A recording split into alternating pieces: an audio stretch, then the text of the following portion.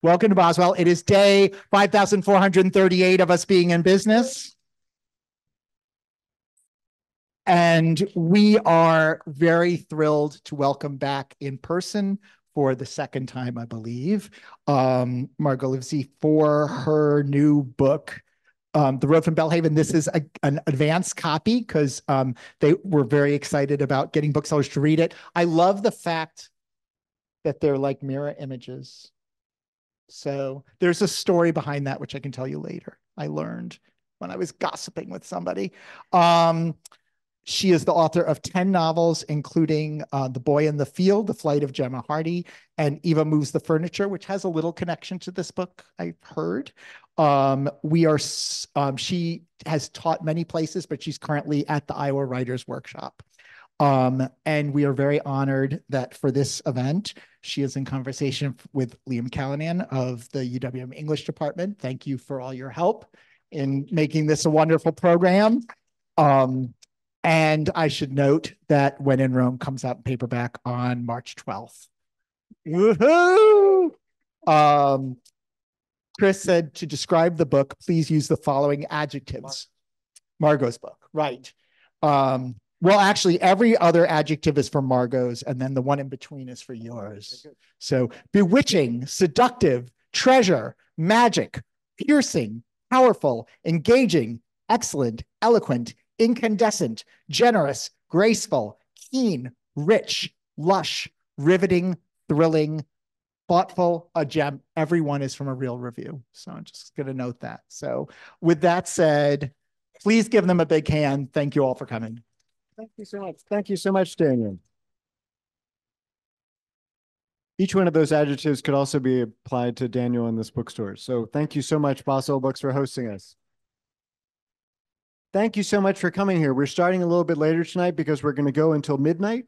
And we've got a lot to talk about.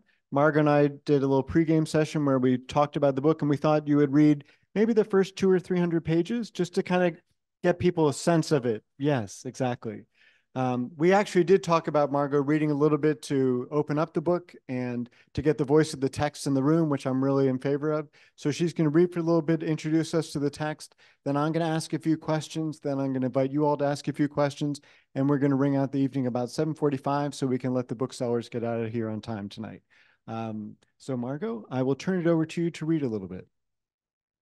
It's thrilling to be back at Boswell's. I think last time, it's thrilling to be back at Boswell's. I think last time I was here, we were only in the 12 or 1400 days. So it's great. I mean, I feel terrible. I haven't been here for so long, but it's wonderful. We've got to 8,000. Oh, is it 8,000? Oh, 5,000. Anyway. Feels like it. Sorry. I'm just going to read the opening pages. And perhaps the only thing that it might be helpful to know is that the novel opens in the 1880s in Scotland. The Road from Belhaven. The summer she was 10, she learned not to speak of it. She told the hens, she told the cows, she told the pond at the bottom of the field and the ducks who swam there, and her pet jackdaw, Alice. But she did not tell her grandparents, Rab and Flora, or Hugh, the farm boy, or Nellie, who had helped in the house when she, Lizzie, was learning to walk, and whom they still saw every week at the kirk. The first picture came on a dreich November day. Her grandmother was in the dairy skimming milk, her grandfather in the fields digging potatoes. Lizzie was beneath the kitchen table making scones for her doll. She must have been 3 or 4 when the flagstone floor and her bowl and spoon disappeared. Instead, she was watching her grandfather, his shirt sleeves rolled up, scything hay in the meadow by the river. He was working his way along the bank, cutting wide swathes. One moment the hay was upright, the next fallen. At the end of the row, he stopped to sharpen the scythe. Lizzie could see his shirt clinging to his back as he ran the whetstone back and forth. He was starting on the next row when the blade bit his leg.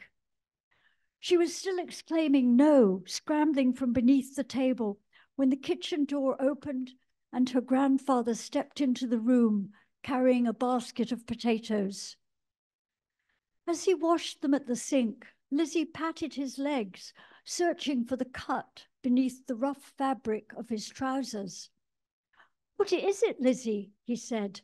"Do I have mud on me?" She told him what she'd seen. "I'd have to be Guy clumsy," he said, "to cut myself digging tatties." She was still wondering why had she seen a scythe, not a fork, why the sun had been shining though the sky was grey, when her grandmother returned and together they went to feed the hens. By the following July, when Neil, their neighbour, carried her grandfather home in a wheelbarrow, she had forgotten the scene beneath the table. Only as Dr. Murray made dark, untidy stitches in Rab's leg did Lizzie recall her glimpse of the meadow months before. She thought of them as pictures because she could see everything so clearly, as if she was standing nearby, although she never saw herself. Sometimes she saw ordinary things, her grandmother choosing which hen to kill, a cow stuck in the mud by the river. She saw a picture of Nellie in a white dress at the front of the church, and 3 months later, Nellie announced she was marrying Angus. "You could have knocked me down with a feather," her grandmother said, reporting the news at supper.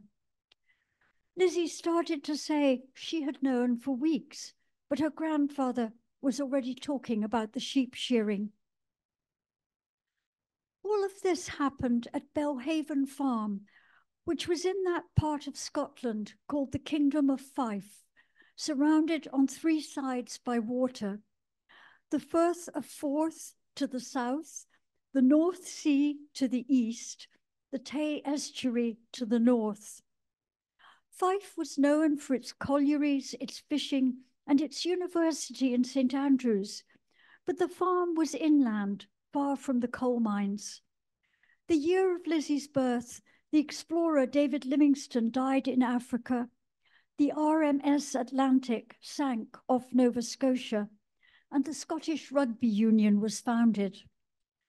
On the farm, the most notable events besides her arrival were the mild weather and the early harvest.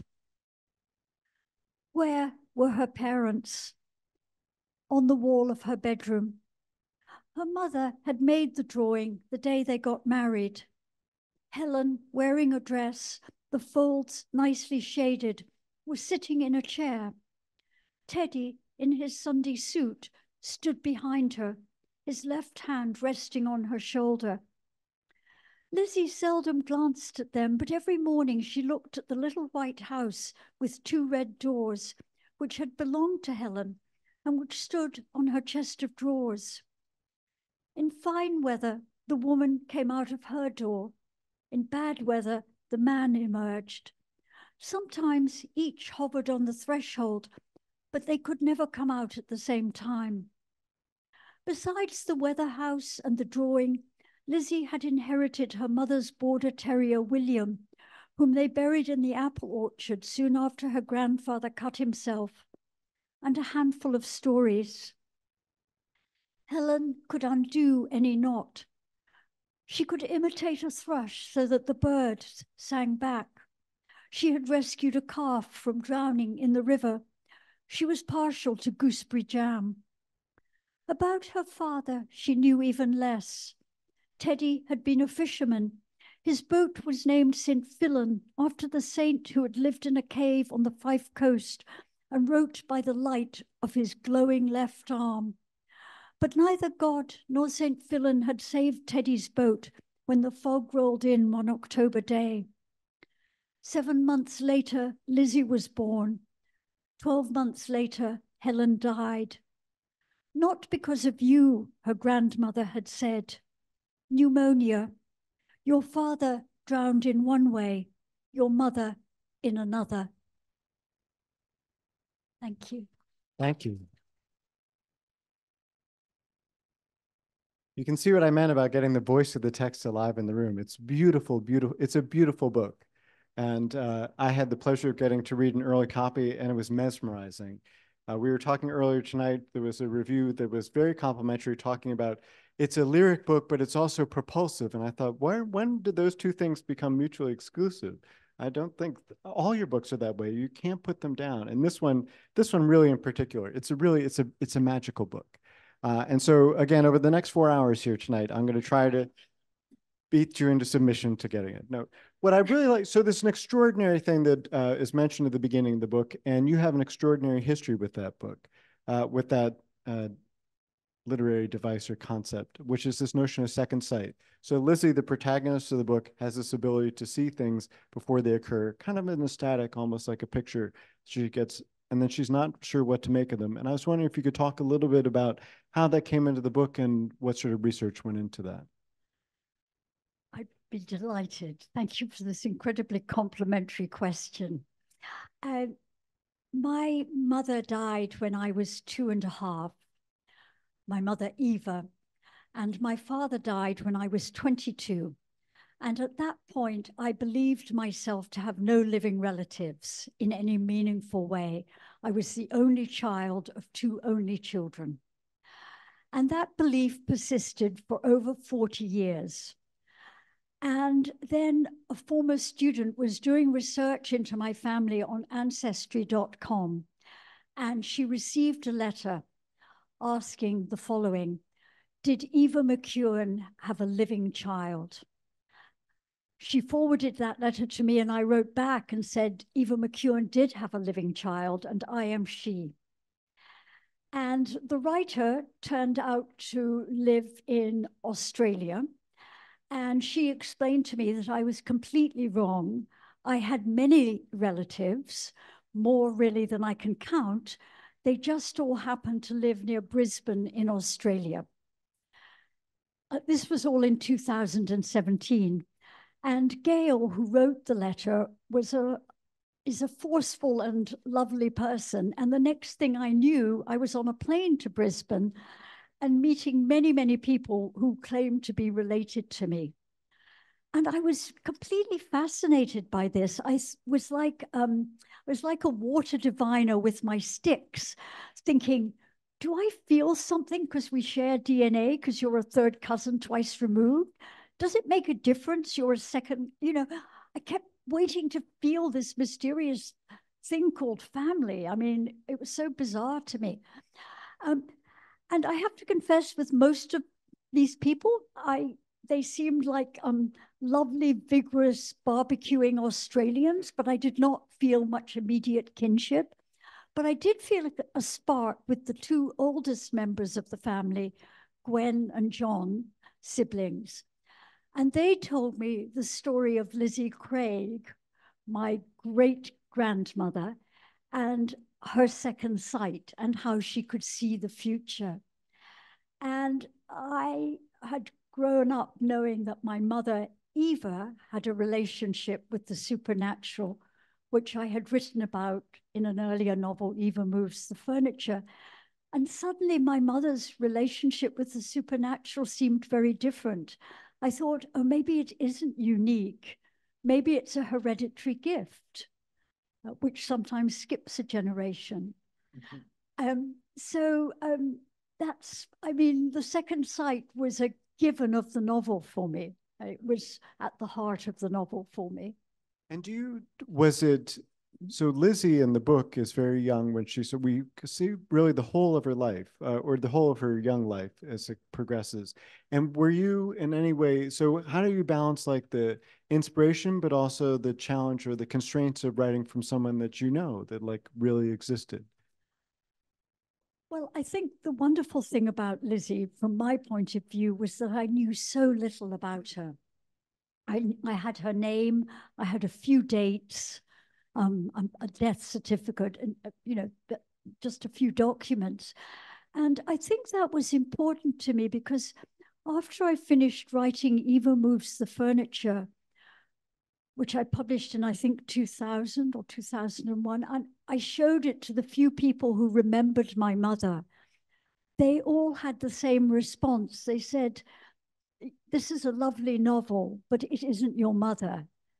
and I'd somehow replaced my mother with a simulacrum. I mean, I'd created my mother, but I'd also obliterated her in some way.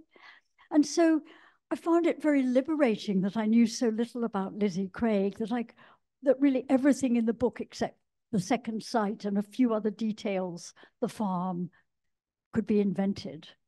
And yet there's so much the research that went into this book. This is one of those acknowledgement sections that you can't miss because there's all sorts of gems in there. And one of the things, I mean, I learned a lot reading this book, and I learned a lot about how a farm runs, and Lizzie lives with her grandparents, grows up on this beautiful farm. And I learned about milking and eggs and like what happens when the horse goes still in the pasture. How did you pull together that research? What was your process? Well, some of it was not research, it was memory. I lived for 4 years in a village in the borders of Scotland, and on the outskirts of the village was a farm owned by a brother and sister, Selby and Chrissy, who had stepped straight out of a William Trevor novel. Even as a child, I recognized that everything was quite decrepit. They had a Land Rover and they had some machinery, but almost everything was as their parents had had the farm. And I spent 4 years going there, taking care of the hens and the ducks and the cows. And but I didn't feel that was quite enough. So I also read some farming diaries of the 1880s and 1890s. And if any of you have trouble with insomnia, let me recommend a farming diary. It's, it's planted the turnips, mended the wall, it rained, planted more turnips, it didn't rain. It's just, but they're wonderfully tedious and informative. And I'm so grateful to the people who kept those diaries. Well, it's all the more a testament to your magic that they're not tedious on the page. Like I was particularly fascinated and alarmed by when Lizzie would discover a shellless egg under the hen. I was very, very alarmed by that. Yeah. It's disturbing. Very disturbing. Yeah. Can I ask one more piece of research? So, and I don't think I'm spoiling too much. So Lizzie goes to the big city to live for a while. She gets the most fascinating job. If there's like a fictional job award each year, and there should be. So we're going to declare it tonight. There's the best fictional job of the year. Lizzie has it. Can you tell everybody what she has and how you figured out like how she could have that job in the 1800s? Well, part of the appeal of writing about the second part of the 19th century is that, of course, it was the great age of industrialization. And that meant for the first time, people had a choice. They didn't have to live with their families. They could go to the city and they could earn money, not very much money, but they could have a kind of autonomy that was not possible previously. And Lizzie is one of those people. She gets a job as a locomotive tracer. And everything I know about locomotive tracing comes from the Girls' Own magazine, which ran yearly competitions in which girls described their jobs. And the young woman, Edelweiss,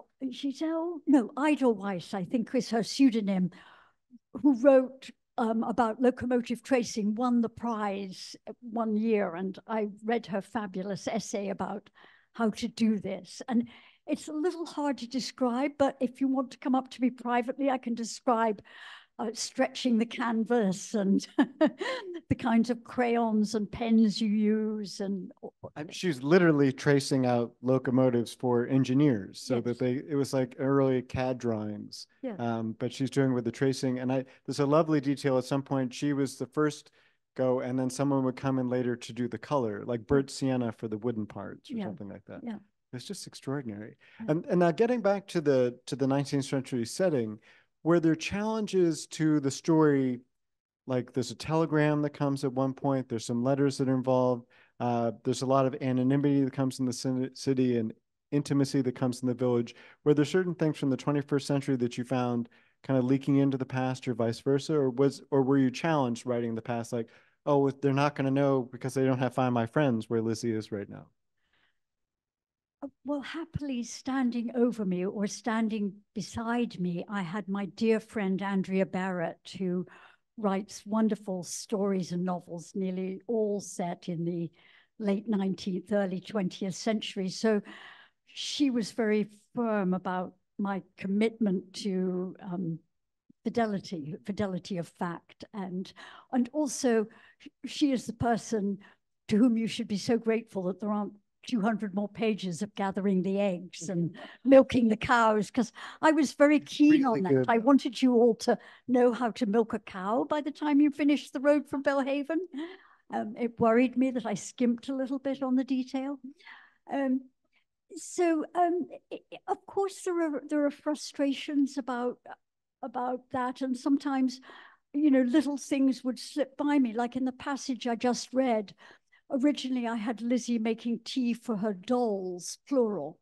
And then I thought, no, she would have had one doll. She wouldn't have dolls, plural, for instance. So I was constantly looking for little things like that. And then, of course, there were surprises, like trains were more efficient than they are nowadays. The postal service was excellent. Unlike today, I would say. Yeah. So, you know, quite a lot of aspects of our modern life were more successful in the 1880s and 1890s. And I was also interested in writing sort of against the Victorian novel. I mean, the Victorian novel is a thing of great beauty, and my great love affair is with the Victorian novel, but it isn't an accurate presentation of manners and morals in the 19th century. I mean, much is invented. For instance, in the 1850s and 1860s, I think something like 1 in 5 houses in London was a brothel. So imagine that in Milwaukee. Imagine that as you walk home. We don't have to.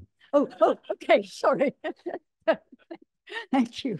Well, oh, wait, this is being taped. Yeah, I won't tell you Liam's address.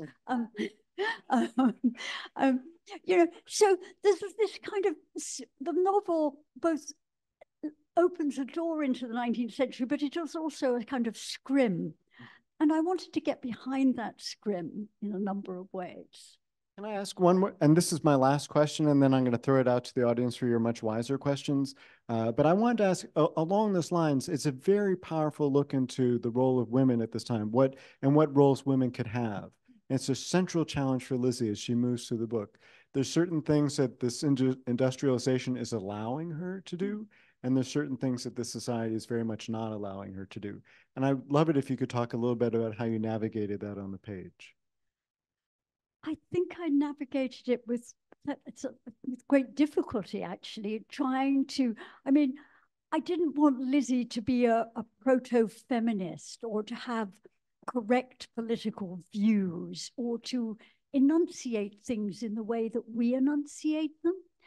But I think I'm extremely interested in writing about sex, which my students would all argue is ridiculous because you know, I'm always critiquing their sex scenes, and myself, I'm writing scenes in which people hold hands on a sofa and then there's a space break. But what I'm interested in is that way in which, as a child, you're so passionate and you're so intelligent and you think you understand everything that's going on. And then you suddenly discover this thing called sexual attraction or passion or whatever you want to call it, romance. And you realize all the adults around you that you thought were facing true north are being actually like weathercocks. They're following around magnetic north. And I just think that's such an interesting moment when someone crosses that line. And in the 19th century, we don't see that line crossed very often, except in the Brontes, except in Emily Bronte, perhaps. So, and I was just going to add that one of the powerful things for me were the friendships that women had and the rivalries in your book. I thought that was really interesting. No one had a very simple story to tell, yeah. Especially back there in the city, where they all have kind of colluding things, and sometimes they're at each other's throats, and sometimes they're allies. And it's always shifting. It's really fascinating. But even more fascinating are the questions that are lurking out there in the crowd. So I'd love to hear if you have a couple. That would be wonderful. You're brave, no? I will say, while you all gather your thoughts, that one of the things I have over my desk is something that the mother of an old friend said to me. And I cannot remember the context. She said, everyone has a secret sorrow. And I find that so helpful, both for thinking about my characters, but also when I meet someone with whom I do not feel immediate rapport, I try to hold on to that idea. So, but I try to make it that everyone in the road from Belhaven has a secret sorrow. They absolutely do. Yeah. And some of them are blessed with a secret joy as well. And secret joy, yes. Yes. Questions? Yes.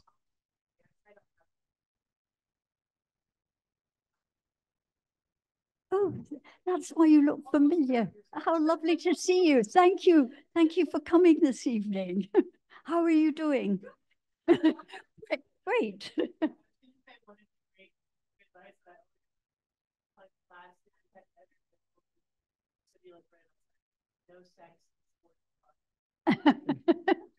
And hasn't that stood you in good stead?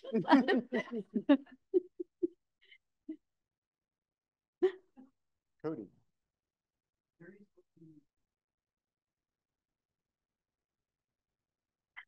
I'm looking. Isn't he brilliant? Yes. No, it's a wonderful question. Well, as a writer, I'm very committed to plot. I mean, I love plot as a reader. I love that feeling of wanting to know what will happen and being engulfed in a book. So I was really trying to, in my own, way, to recreate some of the feeling I had in my childhood, teenage reading of those books that I just immersed myself in and that felt more alive to me than my own life. And I did really struggle with the plot of The Road from Belhaven. There were quite a number of places when I thought, I am in the slough of despond, and this is really, really tedious, and something has to happen. And the novel is a Bildungsroman, and it is a journey, and both those things helped me. So I think when in doubt, I put my character in motion. I sent her to the village, I sent her to the town, I sent her to the city, I got her on a train. I was always trying to keep her in motion, trying to get her to the next place. Is that kind of an answer?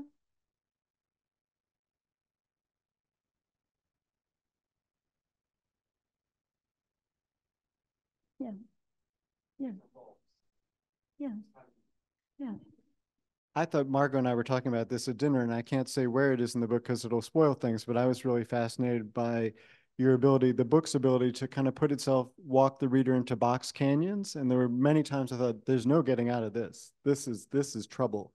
And I was getting panicky as a reader. I was like, where's this going to go? And then, oh, it's a book of gasps. Like there's more in this book than I've read in any book for a long time. I was like, oh, it's kind of startling. My wife can attest that I was a noisy reader.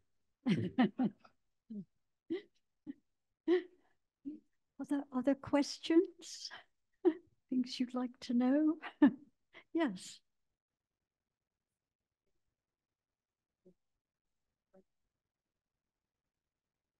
Part of this is a question. Since you said that your mother had Yes. Yeah. Yeah. Your grandmother, how you said that this group, you don't ever really have of course, this is a hard question for me. And I'm going to give a confusing answer because I have this family who all died, but I resourcefully adopted a family. So I have an adopted family who I'm happy to say are doing very well. And my adopted father, along with my beloved dead mother, had second sight. And I asked him one day if he thought I had inherited my mother's gifts. And he said, I think you have, but your life is too busy and too urban for you to experience them.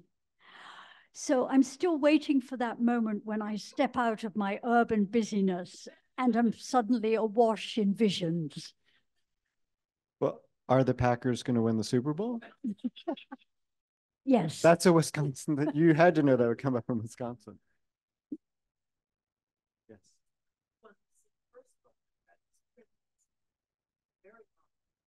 Yeah. And I just was so struck by it, and it was such an ordinary, it had such wanted it just to seem extraordinary. Yeah. So it's just, I'm seeing this bridge. No, no. No, well, thank you for remembering criminals. And I think I'm just really interested in what the uncanny can do for fiction, how it can enlarge the territory of fiction, how it can italicize certain things, open certain portals. And I don't exactly think of myself as writing speculative fiction, which might be the term nowadays, but I have now written 3 novels in which there are experiences of something like the supernatural. And in The Boy in the Field, there's a dog who almost talks. So it's clearly something I'm interested in. But yeah. Thank you. Did you think about setting this book in the present day? You know, I didn't. I was writing another novel in March 2020. And suddenly I woke up to the fact that I was not going to be able to go back to Scotland anytime soon. That everyone else, like everyone else, I was a prisoner of COVID. And I was so appalled by that I thought I must write something that allows me to go to Scotland every day in its purest form, as it were. Mm-hmm. And so the road from Belhaven was my magic carpet that allowed me to go there every day. And somehow setting it in the past made it more like that. I mean, I was setting it in in a Victorianized version of my childhood. And that was deeply satisfying. I was just blurting that out. I was like, I've got a question. Maybe 1 or 2 more? Well, the wonderful thing about a bookstore reading is that not only can you continue the conversation after the microphones are put away, but you can also buy the book. It's amazing. It's a whole store full of these things. So I think if we could thank Margot for her visit with us today with a round of applause.